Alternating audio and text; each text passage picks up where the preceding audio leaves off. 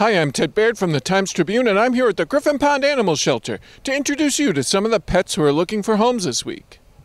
First up today, we've got Green Eyes. Green Eyes is a 6-year-old male tiger striped tabby cat. This guy is super friendly, loves to be pet, loves attention, just a very personable guy. Come on up and check out Green Eyes. And we got something really special here. This is Lemon and Lime. It's a male and a female Siamese cat. They're both about 6 months old. They are on a special diet, so that's something you really have to consider with these guys, and they must go together.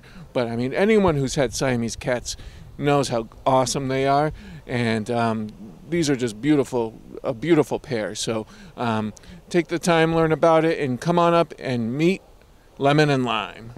On to the dogs. This is Chloe. Chloe is a young adult female American Pit Bull mix. This girl is super sweet. She's full of energy. She pulls a little bit on the leash, but she gets along great with people. She's very curious about other dogs, but didn't really see any aggression with her. So just a real super sweetheart. This is Chloe.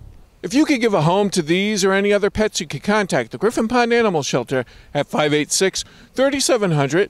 Don't forget to check out their Facebook page to see what's going on, or visit their website to see who is available. If you see a pet you like, call them up, make an appointment, and meet these pets for yourself.